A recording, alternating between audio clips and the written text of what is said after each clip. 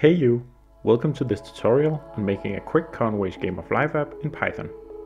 In this video, we'll show you how to create your very own implementation of this fascinating cellular automaton using Python.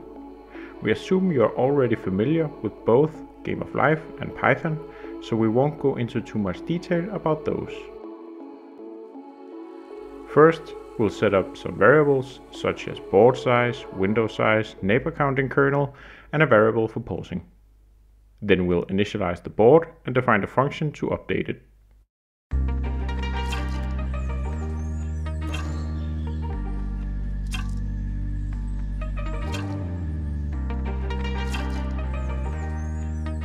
Then to have the app be interactive, we'll make a mouse callback function to flip a cell when clicked.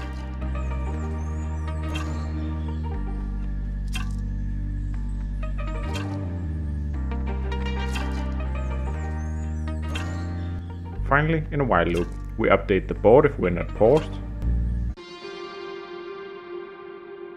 then display it and wait 100 milliseconds for key press. If space is pressed, we pause or unpause. And that's it. Now get coding and try out some of these cool patterns.